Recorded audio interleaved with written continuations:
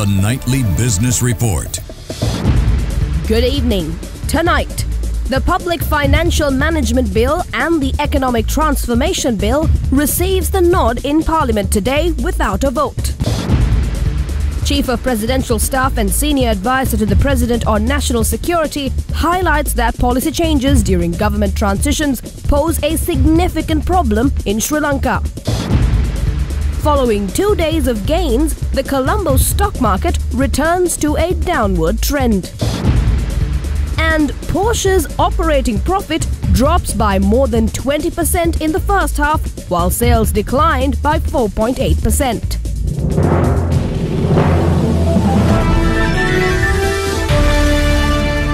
A very good evening and thank you for joining us. The second reading debate on the State Financial Management Bill and the Economic Transformation Bill was held today in Parliament.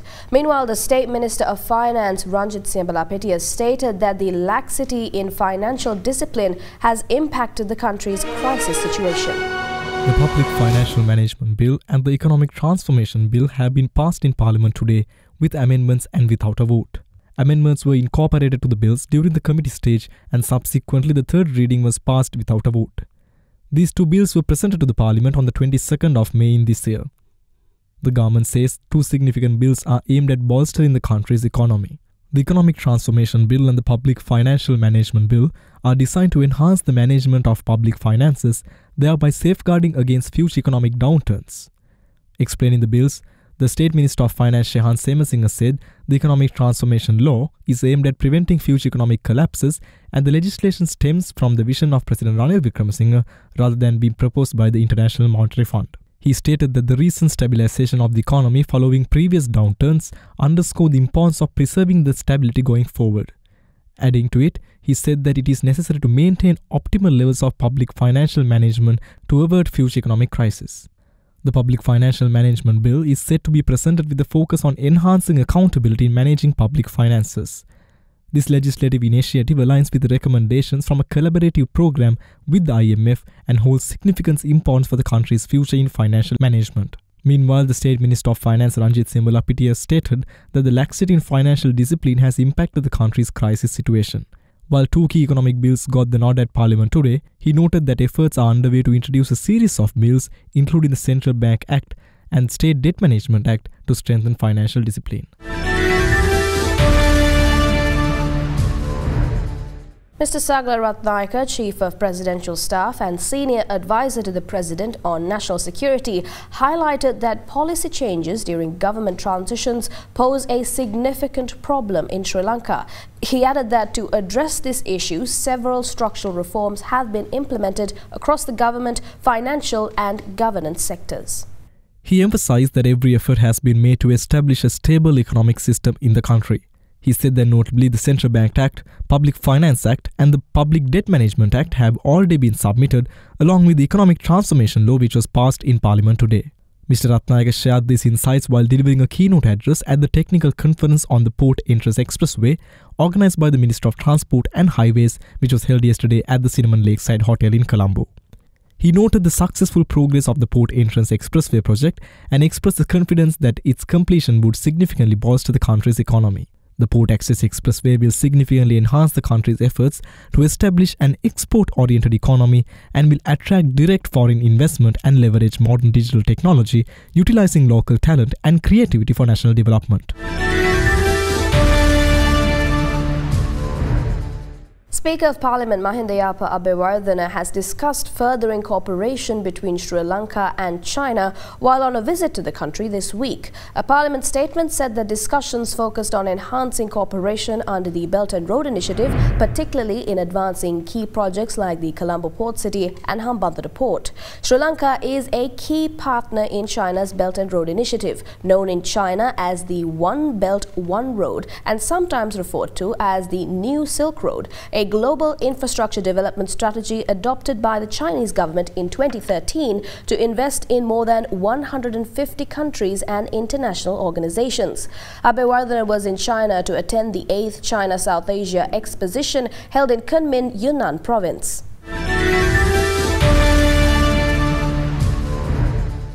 Sri Lanka's apparel firms have warned against ending a special value-added tax scheme which avoided upfront payments and protected cash flows from delays in tax refunds by the government. The SVAT scheme is due to be abolished under the International Monetary Fund-backed program to streamline the tax system. According to a statement by the Sri Lanka's Joint Apparel Association Forum, while authorities have committed to significantly speed up valid VAT refunds, the apparel industry say it has not seen measurable improvements on time taken for refunds as yet. Bandula Fernando, the chairman Sri Lanka Chamber of Garment Exporters, which represents the SME sector with JAF, said in a statement that the apparel sector is currently grappling with significant challenges in the global market, which is already being reflected in the reduced export figures. He added that the failure to reconsider this policy will almost certainly exacerbate financial strain on the sector and further erode Sri Lanka's export competitiveness, as funds will inevitably be tied up the refund process even in the most efficient systems. He stated that abolishing the SVAT scheme without progress on speeding up VAT refunds would be catastrophic for the SME sector. Let's take a short commercial break. This is the Nightly Business Report.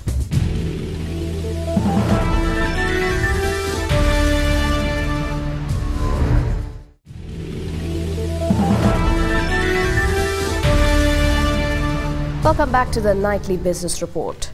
After 2 days of positive performance, the Colombo stock market shifted back to a negative trend. Both the All-Share Price Index and the S&P SL20 Index ended today's trading session in the red. To get the insights of today's market performance, let's go to Nishara Pereira, joining us now from Capital Alliance Securities. Yes, Anuradhi. Now, as we observed today, the Colombo Stock Exchange concluded on a negative note compared to a previous trading session, driven by weakened sentiment and a cautious wait-and-see approach by market participants ahead of tomorrow's election date announcement. Now, the market closed at 11,604.55 points, marking a 61-point decrease from the previous session, with a lower than average turnover of 503 million rupees. Now, the SL20 index also experienced a decline, dropping 19 points to end the day at 3,394.37 points. Now, institutional engagement was subdued, with market activity primarily driven by high net worth individuals and retail investors in consumer sector stocks. The top turnovers were recorded in John Keel's Hotels PLC, Ceylon Tobacco and Dialogue Axiata PLC. Foreign activity was also minimum, amounting to 13 million rupees in purchases and 12 million rupees in sales.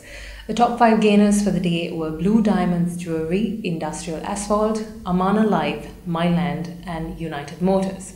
The top 5 losers for the day were Citrus, Hipkadua, Hapugas Thanna, Fortland, LCB Finance and Raigam Salters.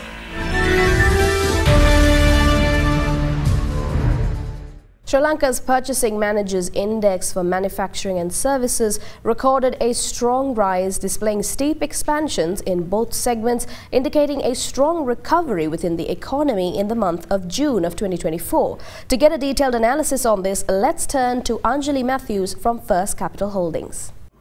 In June 2024, Sri Lanka's Purchasing Managers Index, also known as the PMI, recorded steep expansions in index values in both the manufacturing and service sectors.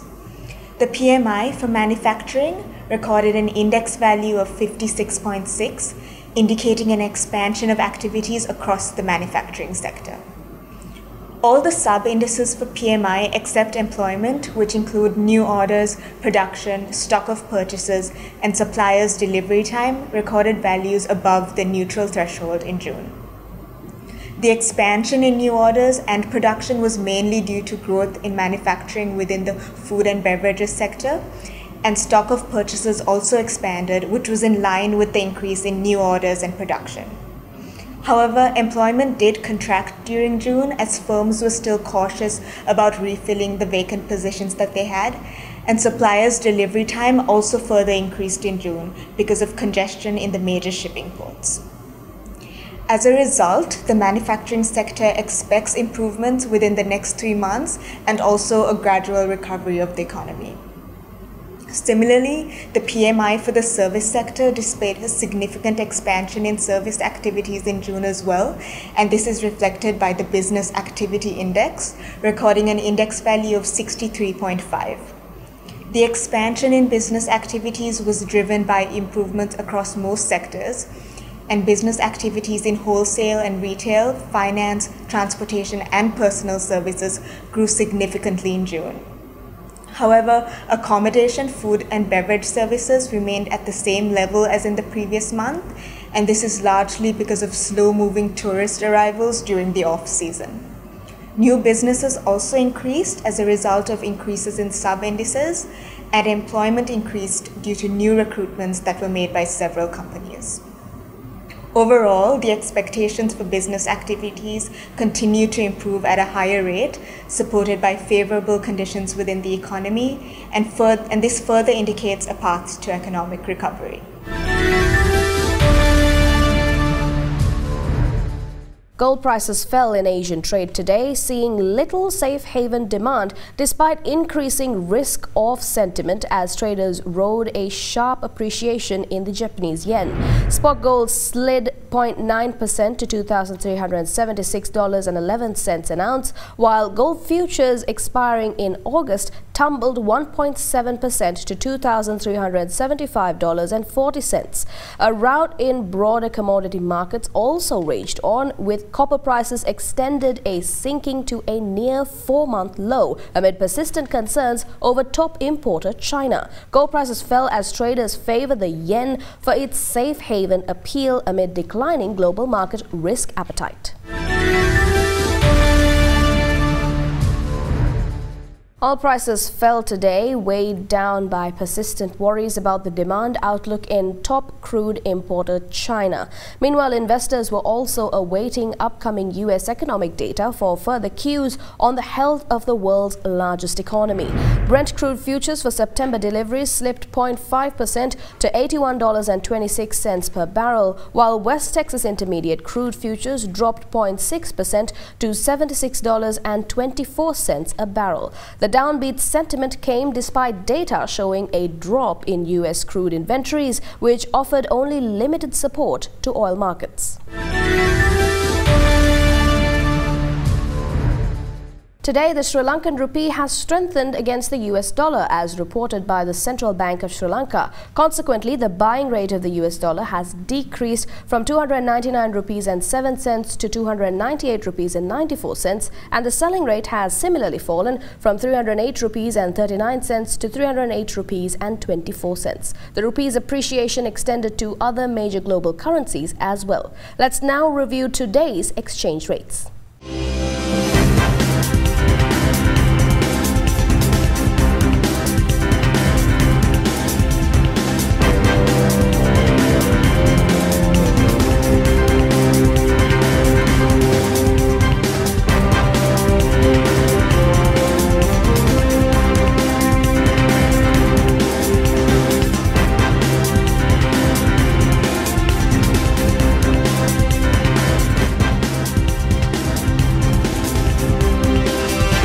A short commercial break now. More updates right after this. This is the Nightly Business Report.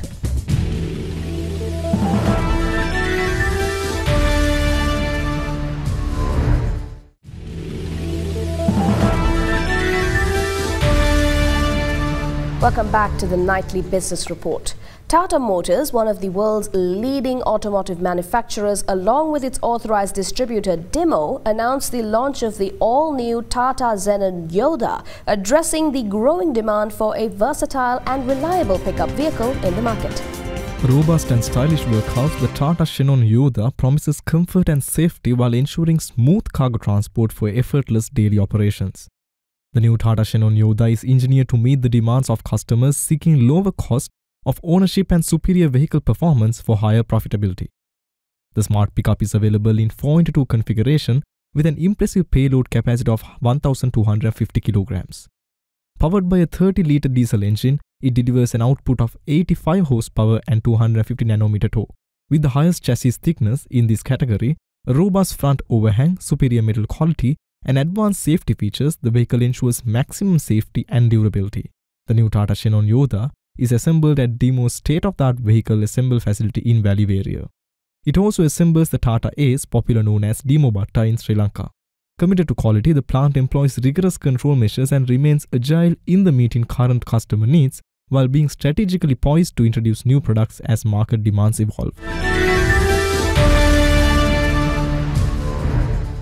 Shangri-La Colombo presents an extraordinary culinary experience with flavors of Turkey, an extravaganza of Turkish food and culture from the 2nd to the 11th of August 2024. This exceptional culinary festival will immerse guests in the rich traditions of Turkish cuisine. Featuring a carefully curated selection of traditional dishes crafted by two distinguished chefs in Shangri-La, Istanbul, the festival will be hosted at Central Shangri-La Colombo's all-day dining restaurant and is proudly presented in collaboration with Turkish Airlines and the Embassy of Turkey. Two renowned Turkish chefs who are celebrated for their expertise in Turkish gastronomy will put their talents on display during the flavors of Turkey. This event will offer a diverse array of Turkish delicacies, including savory kebabs, succulent meats, and exquisite desserts. Guests will enjoy a rich tapestry of flavors with an expertly crafted menu featuring barbecue delights, flavored doner, refreshing Turkish salads, and traditional sweets. Sitting for flavors of Turkey are priced at 6,650 rupees net per person for weekday lunch from 12 p.m. to 3 p.m., 10,010 rupees net per person for weekend brunch from 12:30 to 3:30 p.m., and 9,337 rupees net per person for the dinner buffet from 6:30 p.m. to 10:30 p.m. Building on a century of engineering excellence, Halley's Fenton scored a triple win at the National Business Excellence Awards 2024. Showcasing its enduring legacy and innovative approach to engineering, the team once again became the winner in its highly competitive infrastructure and utility sector in the extra-large category. Next-Gen Engineering Studio, an emerging subsidiary solely dedicated to providing design visualization solutions within Halley's Fenton, also became the Gold Award winner in the small business category and was even awarded the runner-up title in the other services sector. The National Business Excellence Awards, held annually by the National Chamber of Commerce in Sri Lanka, serve as a platform to honor businesses that have made significant contributions to the economic development of the country. Virtusa Corporation, a global provider of digital strategy, digital engineering and IT services and solutions, recently announced it has been named by the Consulting Report as one of the top 50 consulting firms of 2024. From advising on digital transformation and operational efficiency to navigating regulatory complexities and fostering sustainable practices, these leading firms were selected for their consistent performance in providing clients with exceptional consulting services. The Consulting Report is a publication focused on business news, leadership dynamics, and corporate actions related to consulting, professional services, and IT service industries. According to the publication, this year's award winners were selected across a wide variety of sectors and geographies and comprise some of the most trusted and influential professional services in the world. They help provide corporations, governments, and other types of organizations with analytics, insights, and counsel on a wide variety of matters. Awarded firms help their clients solve their biggest problems, capitalize on their opportunities, and in some cases, avoid costly mistakes.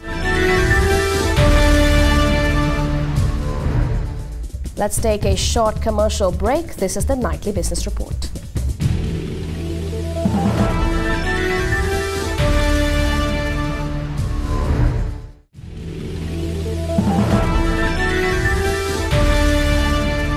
Welcome back to the Nightly Business Report. Asian shares dropped today morning trading, with Tokyo's benchmark losing more than 1,000 points at one point and closing down more than 3% as pessimism set in over a nosedive on Wall Street. Japan's benchmark Nikkei 225 lost 3.3% to 37,869.51, and Australia's S&P ASX 200 shed 1.2% to 7,870.40. South Korea's Kospi declined 1.8% to 2,707.97. Hong Kong's Hang Seng declined 1.9% to 16,985.94, while the Shanghai Composite fell 0.6% to 2,883.59. The S&P 500 and Nasdaq ended at multi-week lows, with the S&P 500 snapping one of its longest streaks without a daily decline of more than 2%, as lackluster Alphabet and Tesla earnings undermined investor confidence in mega-cap names.